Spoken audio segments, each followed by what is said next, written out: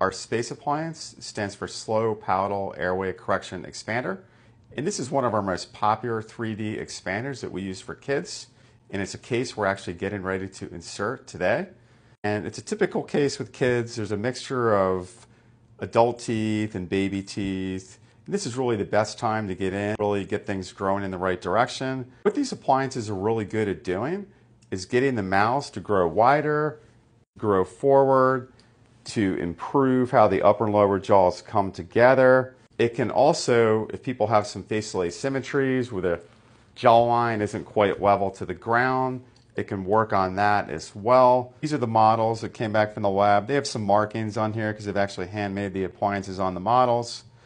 This is the palate that you can see is really narrow, and we've got some pretty bad anterior crowding here. The adult front teeth and the adult lateral incisors. The lateral incisors can't even fit in there. The baby canine is still present. The adult canine is going to be much larger than that. So suffice to say, we need a lot of width-wise expansion.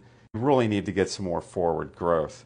The upper appliance actually fits on the case like this. Typically what we would do is we would have the child wear the appliance while they're sleeping. They don't have to wear it during the day. Just put it in before they go to sleep. They wake up in the morning, clean it, go about their business during the day. Next night, put the appliance back in. Here's the adjustment area we've designed for the appliance. There's an arrow that goes this way. So we would put the key in here. We would turn it. That's going to slowly get the appliance to expand this way. And then there's arrows in the back. There's another little expansion mechanism back here. We would have the parent typically put the key in there and expand it.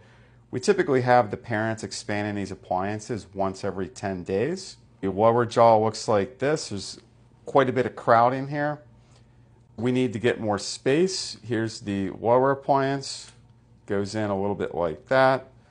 With the lower appliance, there's one adjustment on the bottom. There's an area where you bite on the appliance. We call that a bite plane.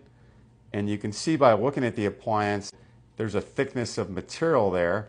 Depending on how we shape that, the lower teeth will fit in an exact orientation. So in that way, we can control how the upper and lower jaws come together. And we really do want to improve how the upper and lower jaw meet. The other thing that the appliance can do, we can work on leveling the upper jawline. Typically what we'll do is we'll take a neutral bite so we know how the upper and lower jaw is coming together when the jaw muscles are relaxed. As the expansion is taking place, each appointment will actually adjust the bite to try to level the upper jawline asymmetry. There's a lot of things that you can accomplish with these space appliances. It's really a matter of getting three-dimensional expansion, getting better facial balance, enables there to be more room for the teeth to fit, more room for the tongue to fit, hopefully better breathing, and all the things that we're trying to accomplish in these cases.